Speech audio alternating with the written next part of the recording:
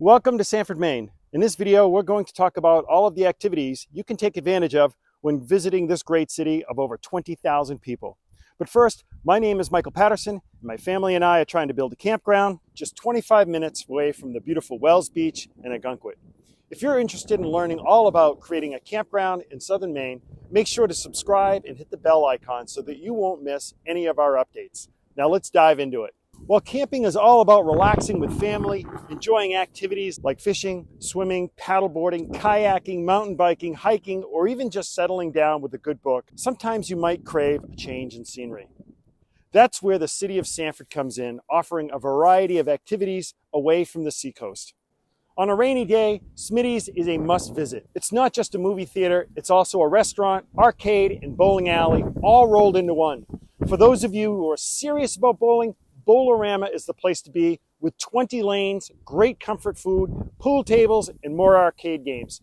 Sanford also boasts a newly constructed performing arts center where you can watch live performances, including bands, plays, and other shows.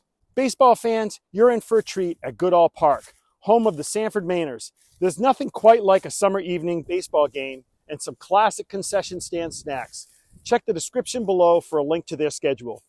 For nature enthusiasts, Sanford offers over 20 miles of walking trails that wind around ponds, rivers, parks, and even an old train trestle. Don't miss the Sanford Leap. You'll find a link to the Sanford Trail System in the description down below. Pickleball, anyone? Sanford has 6 indoor pickleball courts and several outdoor courts in local parks. There are games for all skill levels, so everyone can join in the fun. If you're enjoying this video, please give it a thumbs up.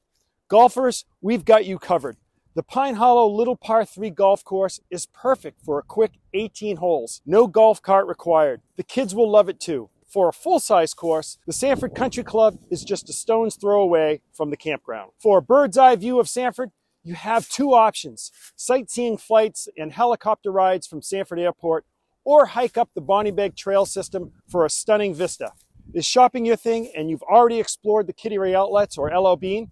Check out Martin's and Ocean State job lots for some incredible deals. Just be careful not to return to the campground with something you really didn't intend to buy. For those interested in real estate, contact the team at Living in Southern Maine on YouTube. They're experts on all the towns in York County, Maine. While I won't dive into restaurants in this video, I have to mention our fantastic ice cream parlors, Shane's of Maine and Shaw's Ridge Farm. Both make their own ice cream. Everyone along the seacoast knows about the great ice cream in Sanford. And if you want to learn more about the campground we're trying to build in Sanford, Maine, watch this next video.